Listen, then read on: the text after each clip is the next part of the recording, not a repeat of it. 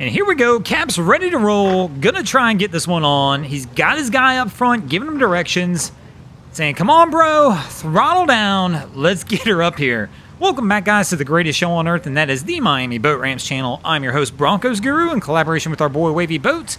And it's another Wavy Guru Productions back at the ramp. And today we are visiting Boynton Beach. And if you can't tell, things look a little different down here in Boynton.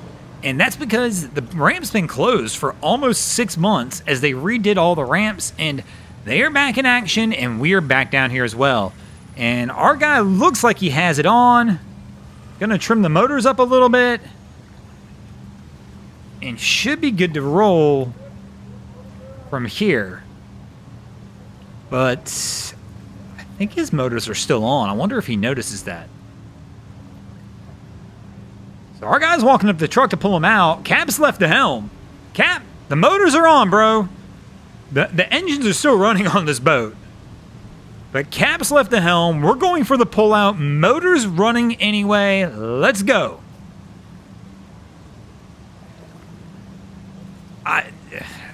Are they going to notice it? They got to notice, right? And no, we're not going to notice it. We're just going to pull out and leave these engines rolling. And this is why you wear a safety kill lanyard. Because if Cap left the helm, guess what? These motors would have clipped off. But no, we're going to let this run as we go ahead and pull away. And both of them are on.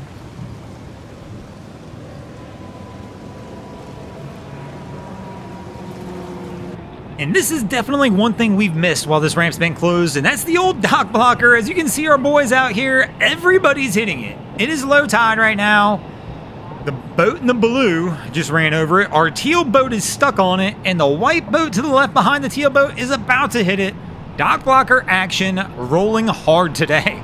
And I actually believe all the way to the far right of the screen, our fishing vessel there, I think they're on the other side of the dock blocker as well.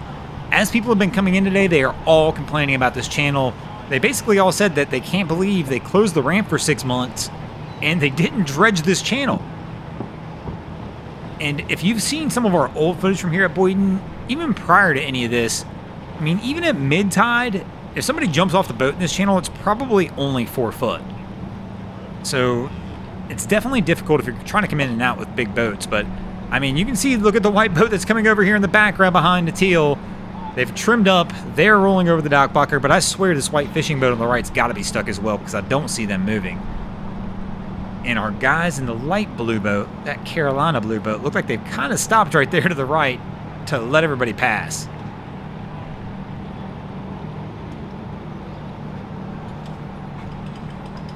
I mean, there's not much these guys can do here. It's super shallow on both sides.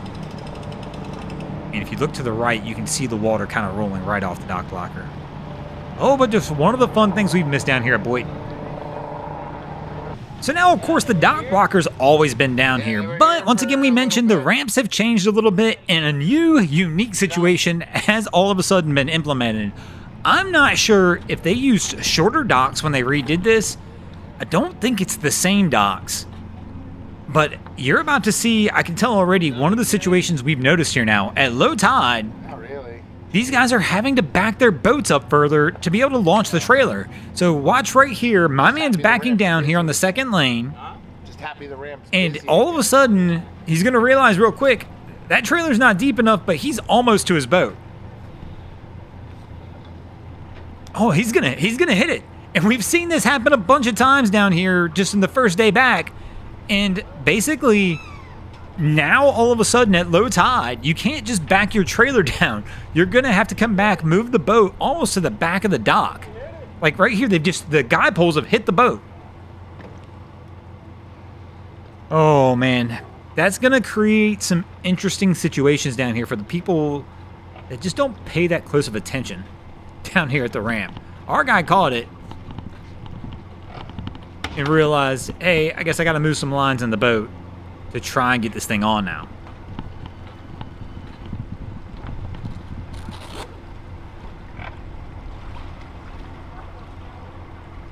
So our guy in the truck's got out, trying to undo the line. I'm trying to figure out if he's deep enough to actually push this thing on. I don't think he quite is. Are they going to shoot their shot anyway?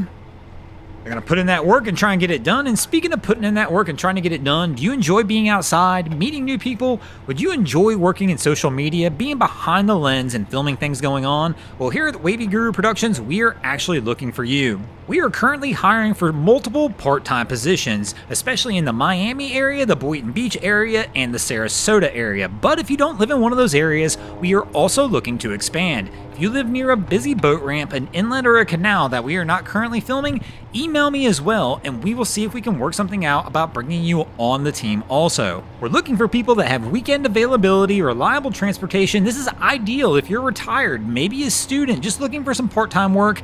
All of our employees make over $25 an hour. Just email me at broncosguru1@gmail.com and let me know if you're interested and we'll get the conversation started. Well, our crew's decided they're going to pull on, but as you can tell by the way my man was pulling from the dock, this is not going to be an easy one.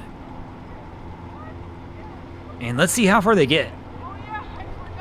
And that's about it right there, my man. You're going to have to back deeper if you want to try and pull this on. And he's going to try and get a little running start, I guess. But, man, you're not... One, our guy being in the bow is not helping. If you ever try doing this, guys, move that guy from the bow to the stern and get the weight off the bow. You're going to get a few more inches. Like, if he pulled right now, I bet it slides a little bit further forward again. But we're going to try and winch it on. This is a long winch, and you risk a lot of things when you try winching from this far. You risk that winch strap snapping. You also risk it fraying because you've got to make sure it's loading back into the winch right, or it can cause all kinds of trouble as well. But let's see how this one plays out.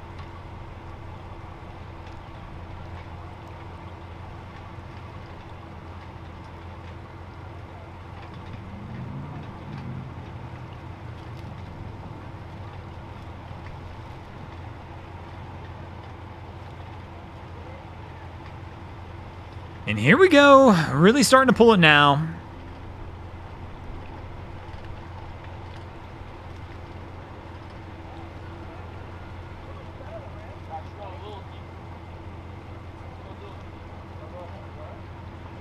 And my man is getting a workout in.